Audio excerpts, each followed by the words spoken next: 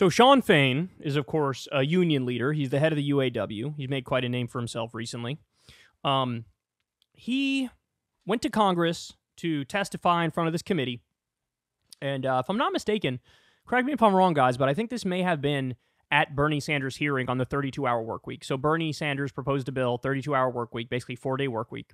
Big rollout, so a bunch of articles about it. To my surprise, I'm happy that there's all these articles about it. Usually good ideas are proposed and nobody ever talks about them and then they die quickly, right? No, this is making a little bit of a splash.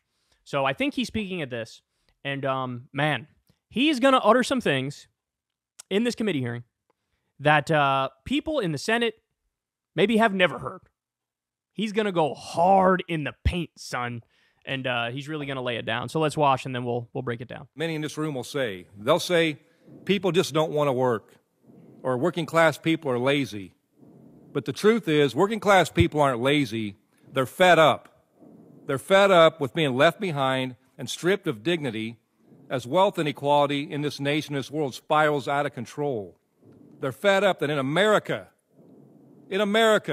3 families have as much wealth as the bottom 50% of citizens in this nation. That is criminal. America is better than this. So I want to close with this. I agree there is an epidemic in this country of people who don't want to work. People who can't be bothered to get up every day and contribute to our society, but instead want to freeload off the labor of others. But those aren't blue-collar people. Those aren't working-class people. It's a group of people who are never talked about for how little they actually work and produce and how little they contribute to humanity. The people I'm talking about are the Wall Street freeloaders, the masters of passive income. Those who profit off the labor of others have all the time in the world, while those who make this country run, the people who build the products and contribute to labor, have less and less time for themselves, for their families, and for their lives. Damn, son. Woo! He flipped that narrative right on its head. Oh, you want to talk about parasites? You want to talk about moochers? You want to talk about freeloaders? Oh, I'm your Huckleberry. I'll tell you who fits that category and fits it just right. Damn, Sean Fain.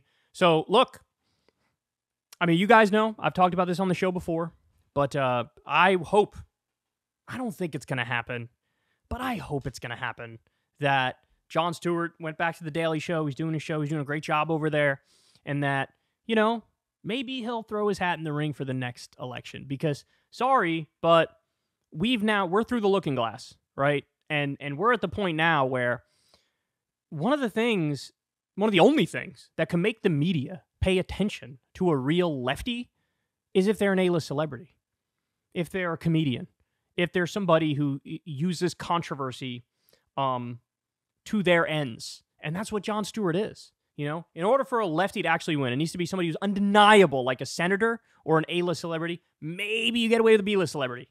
But even a congressperson, that ain't going to fly, right? Like, we need to elbow our way into the room. The way to do that is to have somebody who's undeniable. So I would love it if Jon Stewart ran in 2028. I don't think it's going to happen. I would love to see it happen. But if it's not Jon Stewart, sweet Jesus, this man right here, I hope he does it, right? I hope he does it.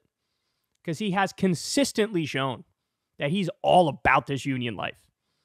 And, I mean, this guy, I have no doubt he'd be like FDR when it comes to economic stuff. I have no doubt about it. None. He's a fighter. He's not afraid to get in the mud and fling it. I think he runs circles around most of the people who step to him. Here he is, totally flipping the like welfare queen narrative on its head, the freeloader narrative on its head, and saying, yeah, I got some freeloaders for you. They're called multimillionaires and billionaires. They're the problem. They're the masters of passive income. You know what passive income is? My money makes money. I invest it, and then it does the work itself, and then I sit on my ass, collect it, and guess what? Oh, look at that. I only happen to pay a 14% tax rate, whereas your ass is working all day, every day, 5 days a week, and you have to pay 30% in taxes. Huh. Would you look at that? So I don't have to work, my money makes money, and I pay a lower tax rate. How is that fair? It's not fair. Everybody knows it's not fair. Calling out the extreme income and wealth inequality that we have in this country. Guys, These aren't just inevitable facts of nature that we have to accept. These are things that are policy choices. These are things that can be changed. You just have to have the will to change them and then execute on that front. That's what it is. And we don't have the will to change it because, unfortunately, our politicians are all bought by multinational corporations and billionaires, and the same people he's going after, the same people that own the politicians, so they rig the laws in their favor. That's the reality.